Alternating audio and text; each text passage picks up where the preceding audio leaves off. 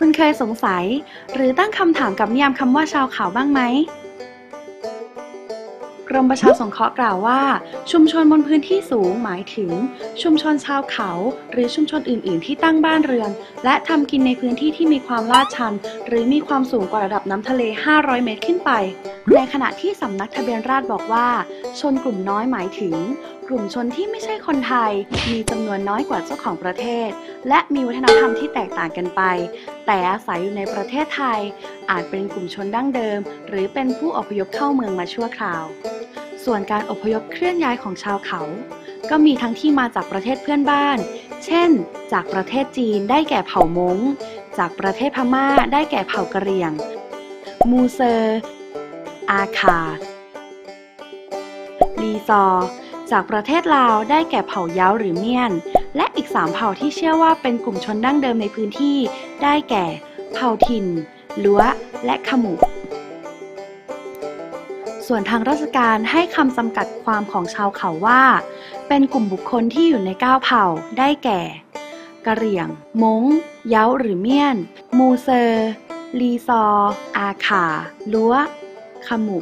และถิ่นมาดูเรื่องสถิติจำนวนประชากรกันบ้างในปีพ.ศ. 2538มีชาวเขาจำนวน 853,274 คนต่อมาในปีพ.ศ.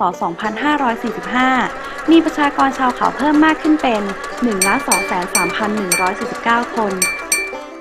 ซึ่งเผ่ากะเหรี่ยงมีประชากรมากที่สุดถึง 48% ในขณะที่เผ่ามงมี 16% เผ่ามูเซอร์มี 11% เผ่าอาขามี 7%เผ่าถิ่นมี 5% เผ่าลีซอมี 4% เผ่าลัวมี 2% และเผ่าขมุมีประชากรน้อยที่สุดเพียง 1% เท่านั้นเราตามไปทำความรู้จักกับชาวเขากันต่อดีกว่ามาดูลักษณะบ้านเรือนของพวกเขากันก่อนว่ามีรูปร่างหน้าตาเป็นยังไงทั้ง9เผ่า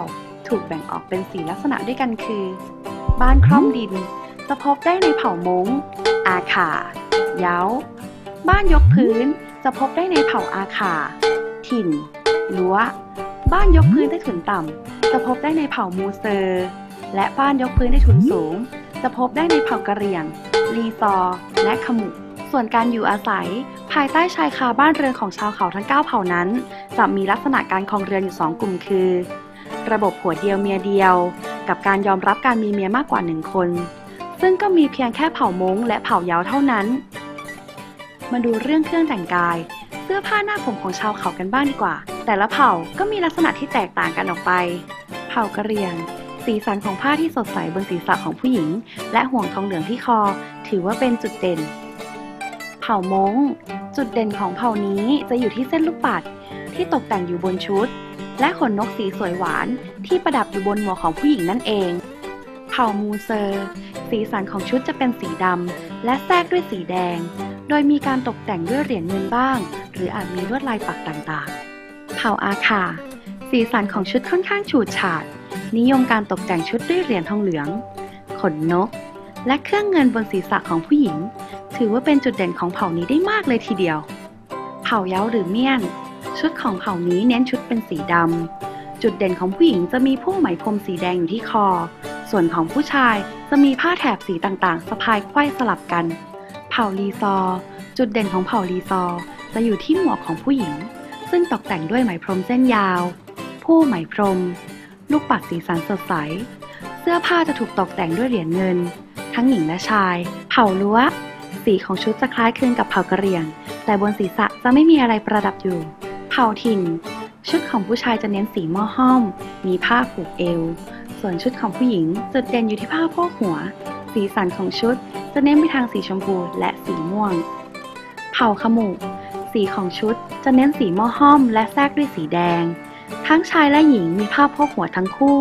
แต่ผู้หญิงจะมีการตกแต่งด้วยเหรียญทองเหลืองเข้าไปเพื่อเพิ่มความสวยงาม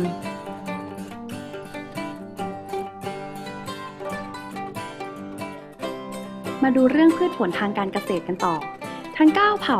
แบ่งการปลูกพืชเป็น2ลักษณะคือ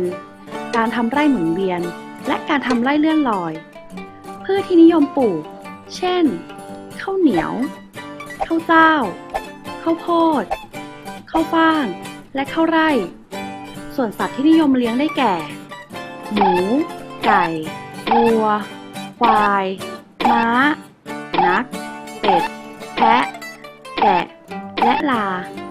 ซึ่งเลี้ยงไว้เพื่อเป็นอาหาร ใช้แรงงาน และใช้ประกอบพิธีกรรม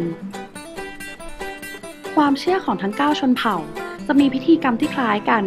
ประกอบกับความเชื่อที่เกี่ยวข้องกับวิถีชีวิต ตั้งแต่เกิด แก่ เจ็บ ตาย โดยแสดงออกให้เห็นถึงความสัมพันธ์ที่คนมีต่อผี และสิ่งศักดิ์สิทธิ์เหนือธรรมชาติรอบตัว ปัจจุบันการนับถือผีก็ยังมีอยู่